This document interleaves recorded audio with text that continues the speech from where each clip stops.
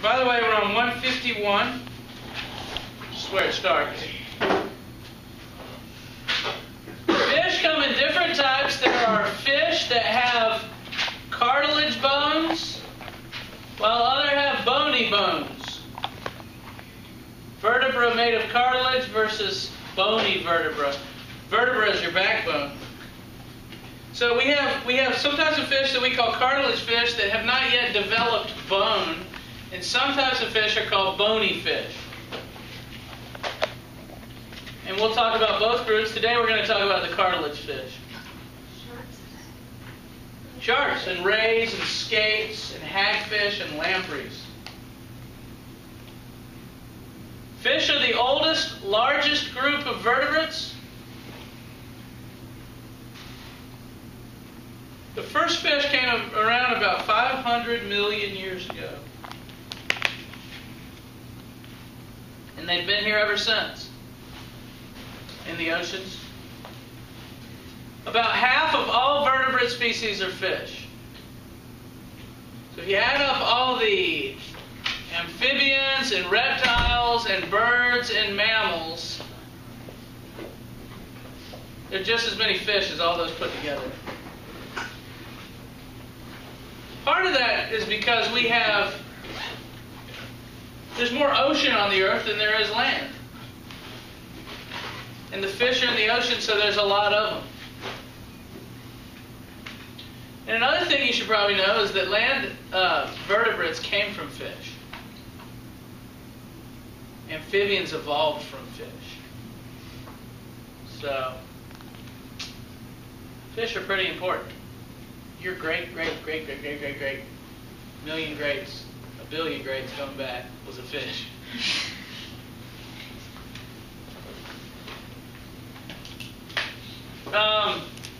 And this, it kind of shows the evolutionary tree.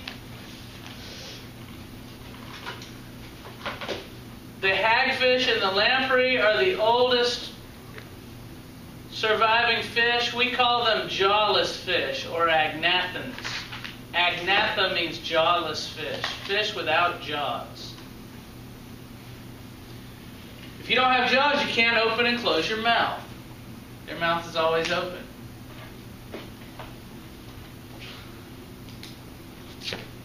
And they go through the water like that.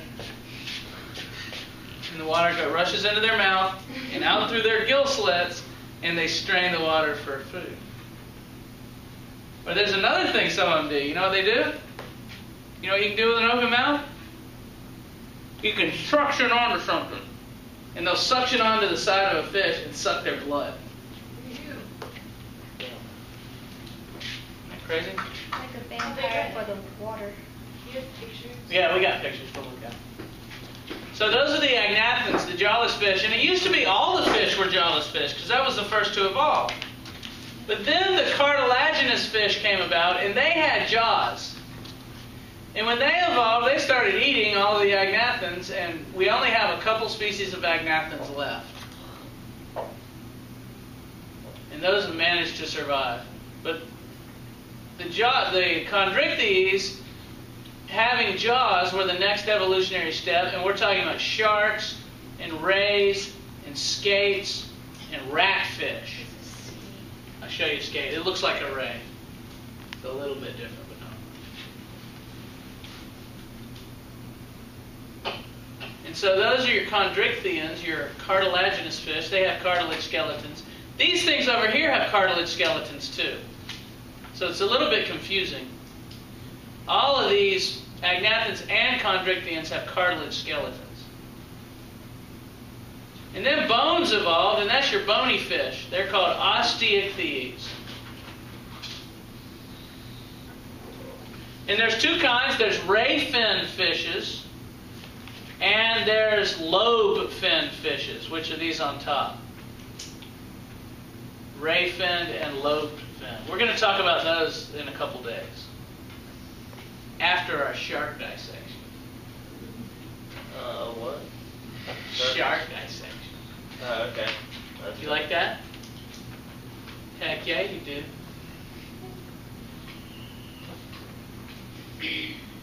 So, That is the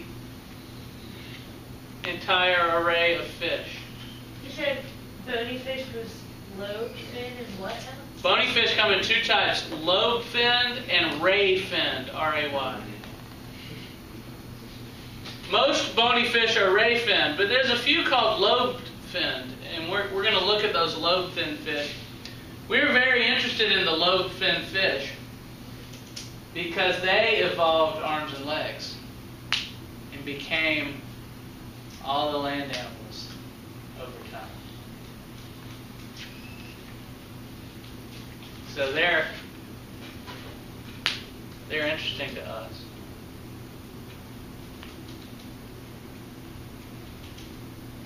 So let's talk about the agnathans first. There's only two surviving types of agnathans: the hagfish and the lampreys. Let's look at the hagfish first. There's about 20 species of hagfish. They eat dead stuff. Dead and dying fish and marine mammals. You know, you think about a dead fish when it dies, what happens to it? Some of them float to the top, but that's only temporary. Then later they kind of decompose and they float to the bottom. And their decomposing bodies are on the bottom of the ocean, and something ends up eating it. Could be a hagfish.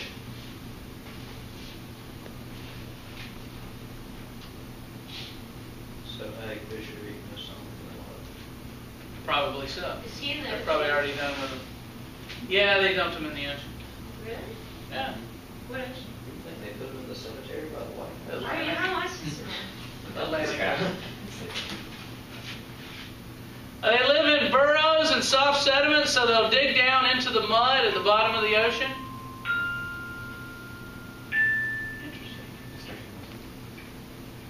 Good afternoon, Frederica. Saturday night at 3:30 today, our varsity girls volleyball team will depart for Augusta to compete in the state playoff. Okay, everybody, we're going to say good luck and good night all together on the count of three. 1, 2, 3. Good luck and good night. Oh, we were so Oh, good. what did you say? Found some crazy troubles. I don't know. All right. Hagfish are pretty cool. One of their escape techniques is to produce huge amounts of mucus from glands in their skin. And nothing can catch them because they're so mucousy. And if you're after it and it puts a bunch of mucus on you, you're like, ah, and you're stuck together, your arms and legs are stuck.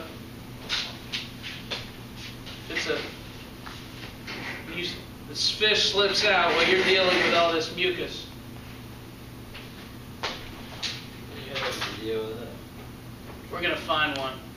Looking like blood. I didn't have time to look up these videos. I was busy preparing for this trip, so we'll look at some. We'll look for some right now.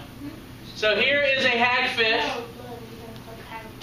We gotta Again, it's got a mouth that's always open, so the water goes in the mouth and comes out the gill slits. That's the way fish work. I don't know if you know that, but fish swim through the water with open mouths, and the water comes in the mouth and out through the gill slits. Most people who don't think much about it think maybe water goes in the gills, but it doesn't. It comes out the gills. And they get oxygen from the water, and they can get food from the water. Now these things will suck on a dead, rotting corpse of an animal and take the food in that way.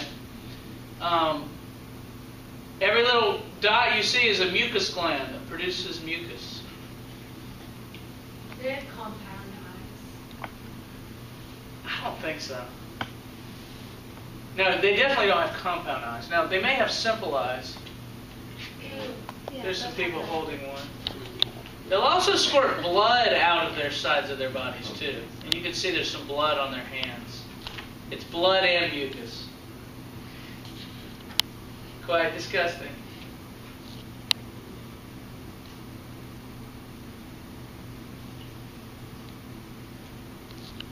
Let's look up a video of hagfish, shall we? Would you like to do that? I didn't get a chance to put these videos on, but go to YouTube, type in hagfish.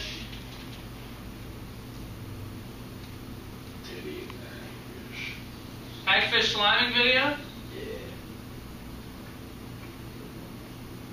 It's recording, we have 180 seconds. Okay, yeah.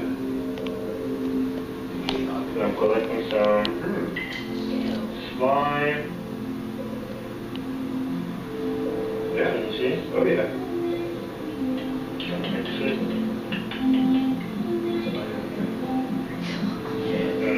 My official mixing apparatus, let me hold it up. Yeah, back off this. See? Okay, go for it.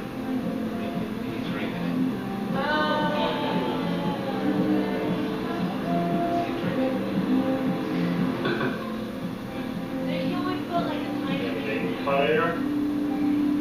Beaker. Good. It is empty. Turn the beaker upside down and pour it out. Nothing. We gotta get a pet hagfish. There you go. So the stuff that squirts out reacts with the water to produce a lot of mucus. And then we can say that we made Jello. And give it or yeah, we can put free Jello instead of free apples. In the line. Look up goblin shark. I've never seen one of those. We'll do those later, okay? Are you watching this movie or not? You see the picture? What's that? Hagfish anti-shark slime weapon? Oh, goblin shark. Video A goblin shark. or pictures Really? or big video.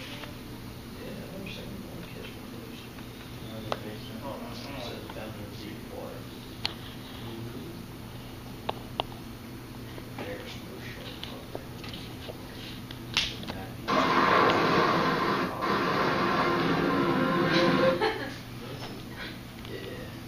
The most repulsive creatures in the 7 seas, the one they call the slime eel, the hagfish. Holy cow! Look at this! Oh my goodness! Wow! There are a lot of hagfish in here. This is absolutely the grossest thing I ever have to do here at work. I mean, look at this stuff. That is just freaking foul. Ugh. That is a lot of hagfish right there. Scientists are fascinated by these creatures. That's why Eddie collects them for strips.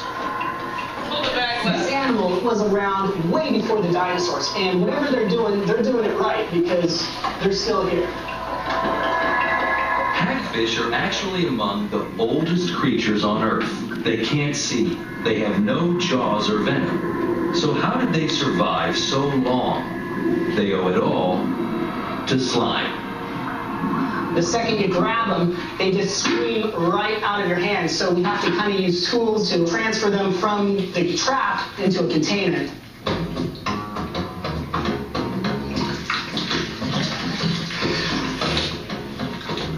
Okay. No matter how many times you've done this, it creeps me out every time. A couple of stuff back there, they can't even get out of their own slime. Look at that. We're going to give it a bit of a hand here. Reach way in here. This is the bait. It looked like a perfect mackerel just 12 hours ago. The hagfish go into it, eat it from the inside out, and it turns into that. And I can't hold it anymore. That's just foul.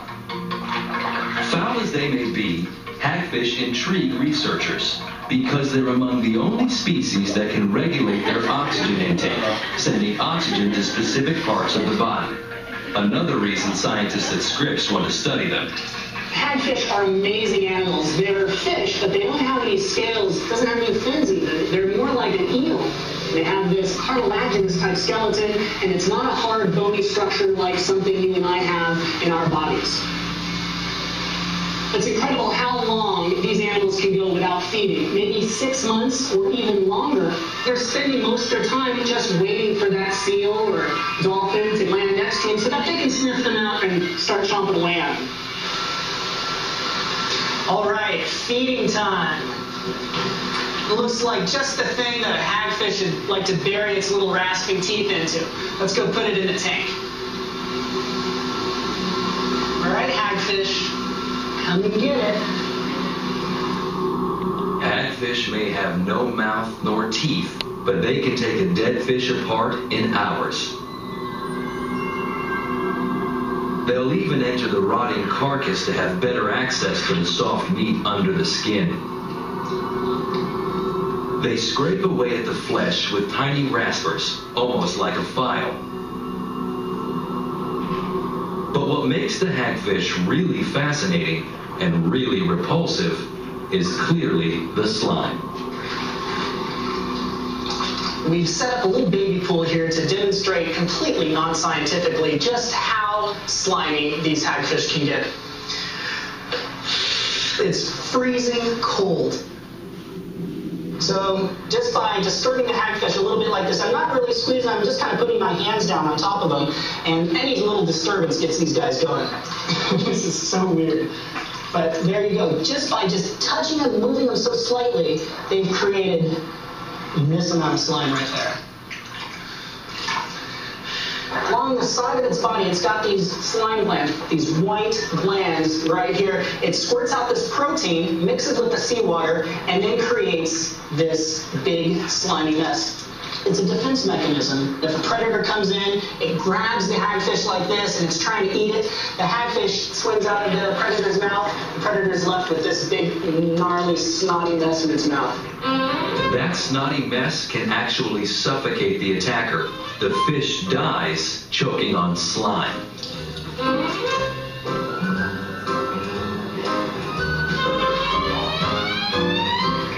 To the human eye, this is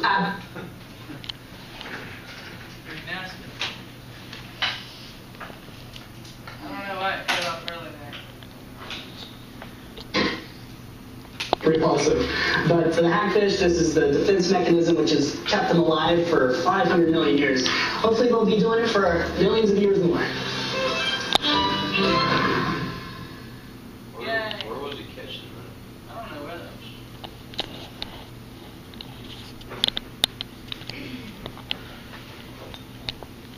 was. You don't get tough, the tough use.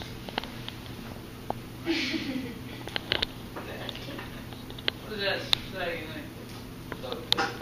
Duct tape. Nice. Oh, yeah. Good job. Good job, Trey. Vanessa. Okay, let's talk about, did you get that, Vanessa? Yeah. Good job. Let's talk about lampreys. Lampreys are the other type of jawless fish. Freshwater and saltwater. The adults spend a large portion of their life in the sea, but return to freshwater to breed. Adults normally die after breeding. Who does that sound? What kind of fish does that sound like? Octopus. Salmon. Remember the salmon do that? Well, it said the octopus usually dies. So octopus does that? Oh, dies after breeding? After breeding because they starve themselves because they're spending all their time protecting. Ah, okay. Very interesting. Lamprey feed off living fish by rasping into the sides of the fish with their sucker-like mouth and consuming blood, tissue, and body fluids. Are those eating the bottom sharks? Those are different. Those little fish that are attached to the bottom of sharks, they aren't sucking the shark's blood, they're just attached to them. So are they The killing? remoras is what they're called. And what they'll do is when the shark is eating something, the shark's kind of a messy eater, and the stuff falls off, and they'll detach and eat, and then attach back. And nothing's going to mess with them if they're on a shark. So it's kind of a good way, easy way to live. But those are different from Do lampreys. they kill when they do that? Yes, these things are parasites. So they're kind of like ticks and things. They can kill, but they won't necessarily kill. Sometimes they'll just feed until they're full and then they'll let go. But it hurts. I think they inject a material a substance that keeps the fish from feeling them, so it won't knock them off. Kind of like a leech does to a person.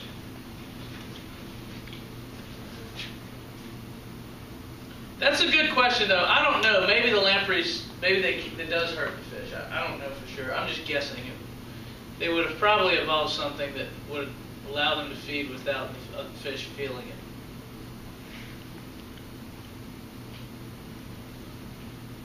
Lampreys look a lot like hagfishes. They're long and tube-like. They have an open mouth. Looks like an eel. By the way, an eel is a fish, if you're wondering. It's a bony fish. So we're going to talk about eels.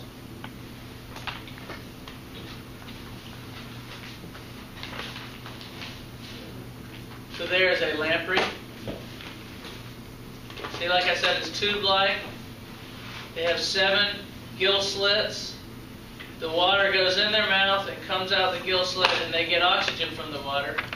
And they have this oral disc, is what it's called. Now, it can't close its mouth, so you could stick your finger in there and it couldn't bite down on it. But if you let it swim up to your skin, it could stick that oral disc onto your skin and then suck, and it pushes the oral disc down tightly, and it will push those little teeth through your skin. So it's just pretty much a Okay. giant leech. Have they ever done it to It's you? like a giant leech. Can they do it to humans? I don't know. I don't know if they would do it to humans or not. Do they produce slime? That would be nasty. These don't produce slime. What kind of eels do we have here? American eels? That's just, they don't shock you.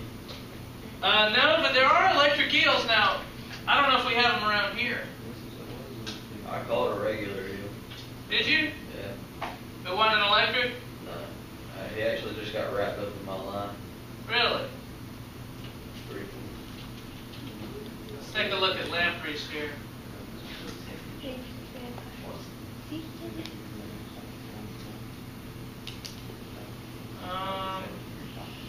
Does that look like the good one, Nature's Vampires? Let's see what that is.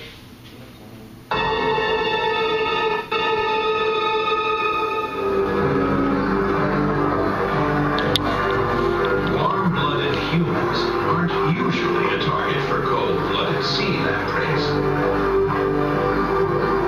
But these vampires aren't too fussy about where they get their blood.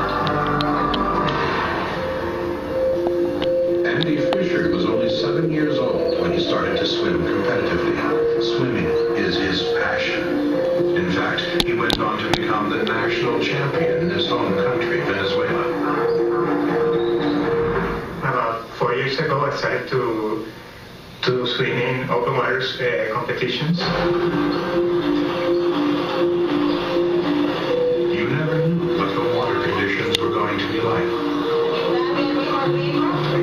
and what other dangers might turn up. Andy loved the mixture of challenge and adventure.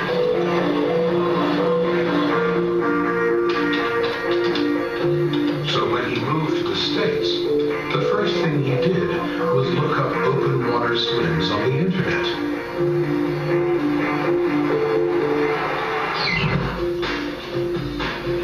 Andy found a charity swim 8 miles across Lake Champlain, from New York to Vermont. Andy had never swum this far, so he would have to do lots of training. Andy was a little concerned about the cold water. What might be lurking beneath the surface of the lake never even crossed his mind.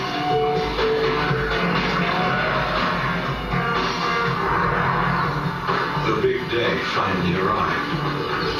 22 swimmers gathered at the side of the lake to stretch and warm up.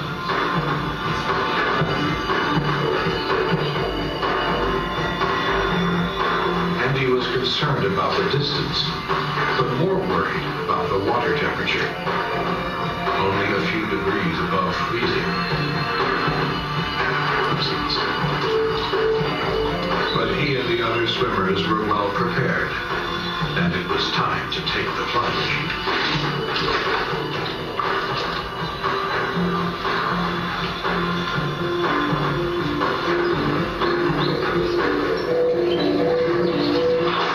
When you're swimming in water this cold, your body temperature drops quickly, especially your skin temperature. Everything was going well, though, until 2 hours into the race, the swimmers hit the 4-mile mark, and they realized they had company.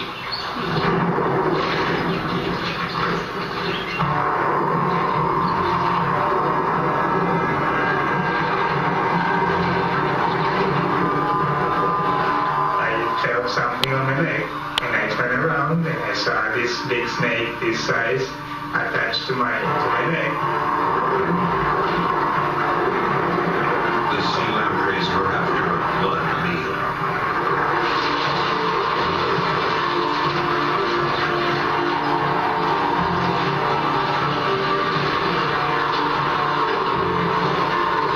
All 5 victims managed to struggle free from the vampire's jaws.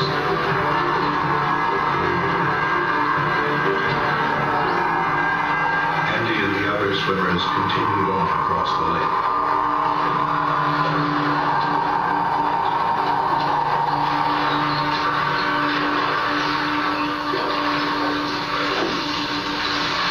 They were all glad to safely reach the far shore. Their bodies sustained bruises and scratches from the lamprey's powerful jaws.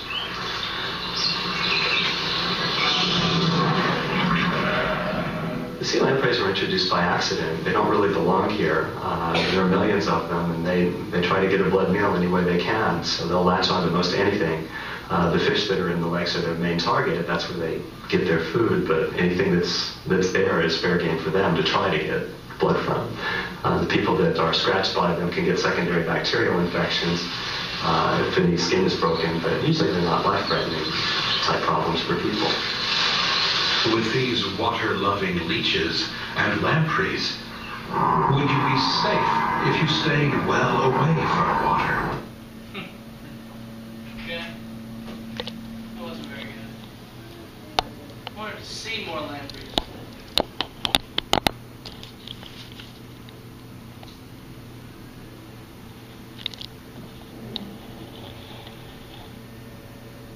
Where do you hold them?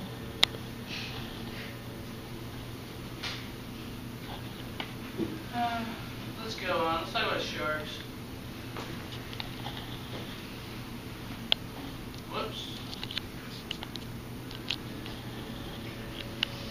Okay, the sharks, rays, skates, and ratfish. They're the chondrichthyans. They have a cartilage skeleton.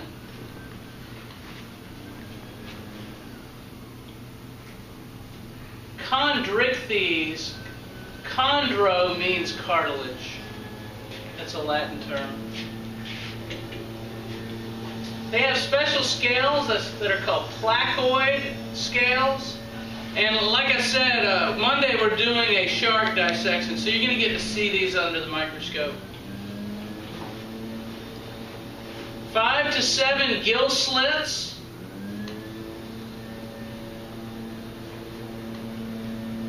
Many species have openings on their head called spiracles. A spiracle is an interesting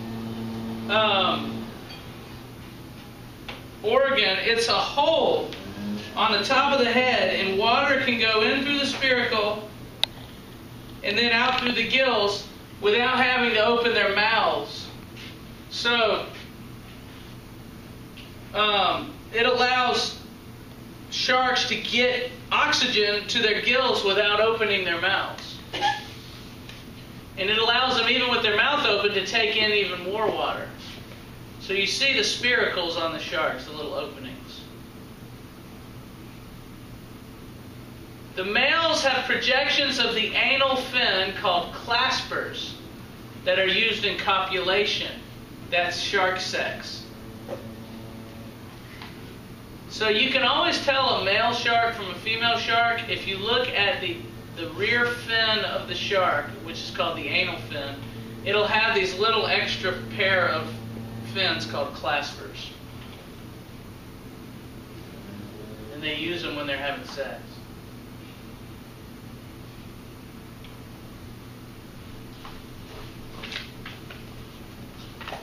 So that's how you tell a male shark from a female shark.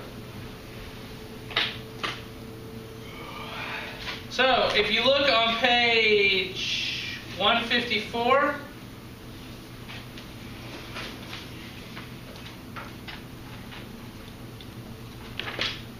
it shows the shark's body.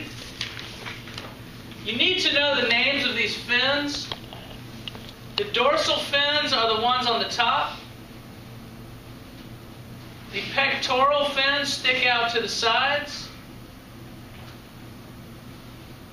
There's usually two fins on the bottom. The pelvic fin is the frontmost fin, and the anal fin is the rearmost fin. The tail is called a caudal fin.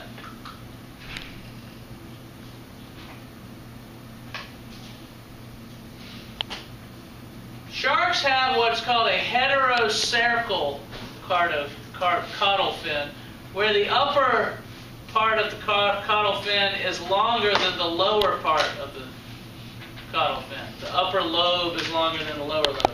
If you look at this bony fish here, most bony fish have homocercal caudal fins, which means the top and bottom are about the same. Although in this picture it looks like the bottom is a little longer, but they're pretty close. There's the spiracle, the little opening where water comes in. So it can have its mouth closed, but water's still going through into its oral cavity and out through the gill slits. Sharks always have 5 to 7 gill slits.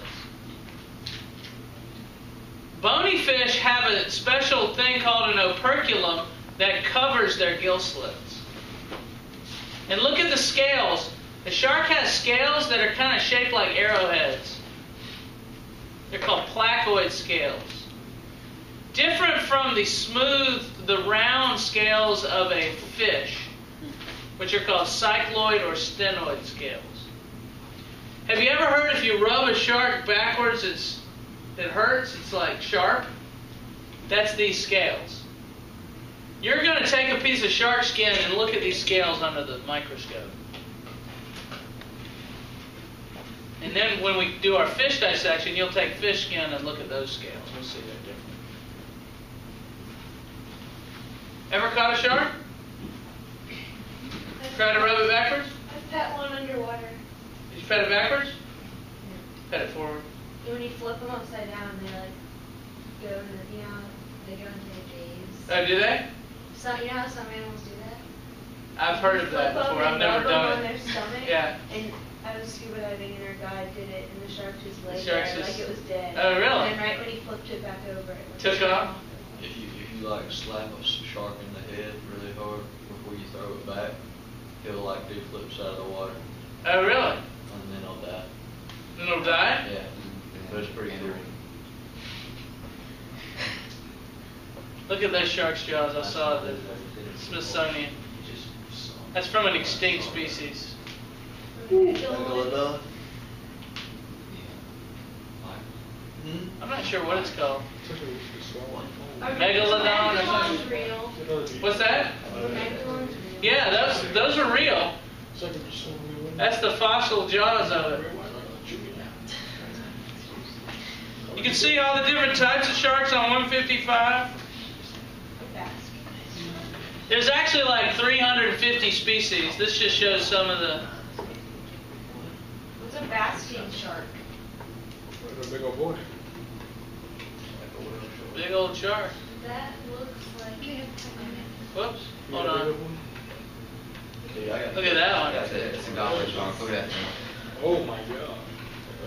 Yeah, where can we catch those? Hammerheads.